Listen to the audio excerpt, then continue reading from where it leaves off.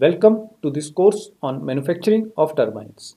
I am Sunny Zafar, Associate Professor in School of Mechanical and Material Engineering at IIT Mandi. So in this course, we will be dealing with manufacturing of turbines, which are also the energy conversion devices. So turbines can extract energy from flowing fluid and convert it into electricity. So this flowing fluid can be anything like hot gases, steam, flowing water or wind.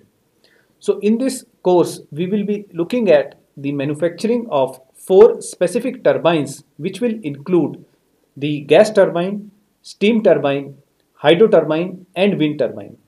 So specifically, this course will be revolving around studying the service conditions of each of these turbine. Then in the respective service condition, what is the appropriate material selection for that respective turbine, and then mapping the material selection to the manufacturing process will be done in each of the turbine.